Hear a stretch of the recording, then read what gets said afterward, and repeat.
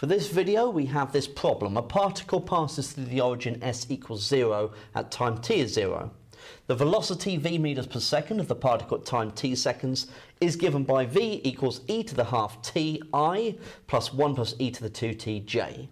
Find an expression for the position vector of the particle in terms of t. Okay, so we want s, okay, this is the displacement vector, which will be the same as the position vector because we're going through the origin initially.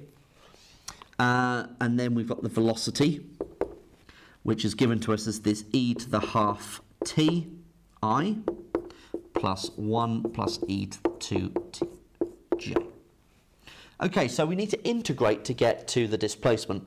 So e to the half t will integrate to 2e to the half t I, and I'm going to need my constant of integration, aren't I? Okay, so plus c1i, and then plus, we've got the 1 integrating to t, e to the 2t integrates to a half e to the 2t, and then I'm going to have my second constant of integration, c2j. Okay, right. So I'm told that the particle passes through the origin at time t is 0. So that means that when t is 0, the I component and the j component will both be 0. So 0 is equal to 2e to the half lots of 0, so 2e to the 0, which is just 2, because e to the 0 is 1, so plus c1. So that means that c1 is minus 2.